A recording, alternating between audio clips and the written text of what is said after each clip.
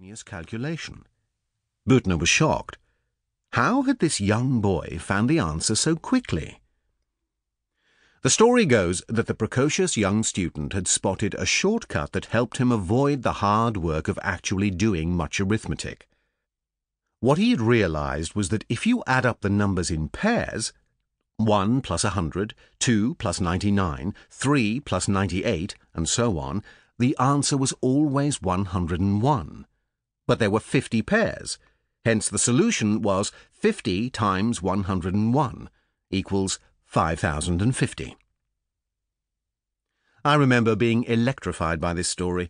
To see Gauss's insight into how to shortcut all this horribly tedious and labour-intensive work was a revelation. Although the story of Gauss's schoolroom shortcut is probably more legend than fact, it nonetheless captures beautifully an important point. Mathematics is not a subject of tedious calculations, as so many think, but rather one of strategic thinking.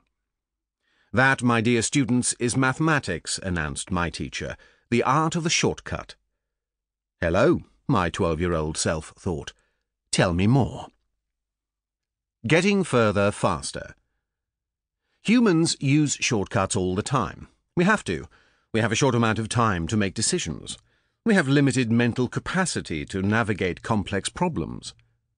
One of the first strategies that we developed as a pathway to solving complicated challenges was the idea of heuristics, the process by which we make problems less complex by ignoring some of the information that's coming into the brain, either consciously or unconsciously. The trouble is that most of the heuristics that humans use lead to bad judgments and biased decisions and generally aren't fit for purpose. We might know one thing from experience and then try to extrapolate all of our other problems by comparing them to this one thing we know. We judge the global by knowledge of the local. Well, this was fine when our environment didn't extend too much beyond the small region of savanna we inhabited. But as our neighbourhood expanded, these heuristics didn't give us good ways of understanding how things worked beyond our local knowledge. This was the moment when we started to develop better shortcuts. Those tools are what today we call mathematics.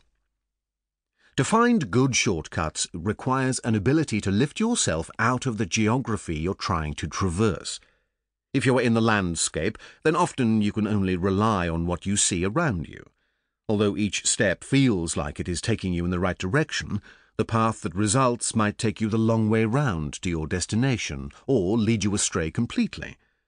That's why humans developed a better way of thinking, the ability to take ourselves out of the minutiae of the task at hand and understand that there might be an unexpected path that could get us to our target more efficiently and faster. This is what Gauss did with the challenge his teacher set the class. While the other students started plodding from one number to the next, adding each new one they encountered to the tally, Gauss surveyed the problem in its totality, understanding how to use the beginning and the end of the journey to his advantage. Mathematics is all about this ability to substitute higher-level thinking that sees structure where before we just saw random meandering pathways. To lift us up and out of the landscape so that we can look down from a great height to see the true lie of the land. Shortcuts emerge when problems are mapped in this way. And once we started to exploit the ability to see structure in our mind's eye without physically encountering it, this capacity for abstract thinking unleashed human civilization's extraordinary advances over the centuries. The journey to better thinking began 5,000 years ago around the Nile and the Euphrates. Humans wanted to find cleverer ways of building the city-states that were blossoming alongside these rivers. How many blocks of stone would be needed to build a pyramid? What area of land had to be cultivated with crops to feed a city? What changes in river height were indicators of a forthcoming flood?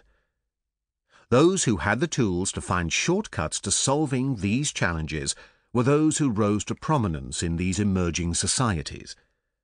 The success of mathematics as a shortcut to the rapid development of these civilizations launched the subject as a powerful tool for those wishing to get further, faster.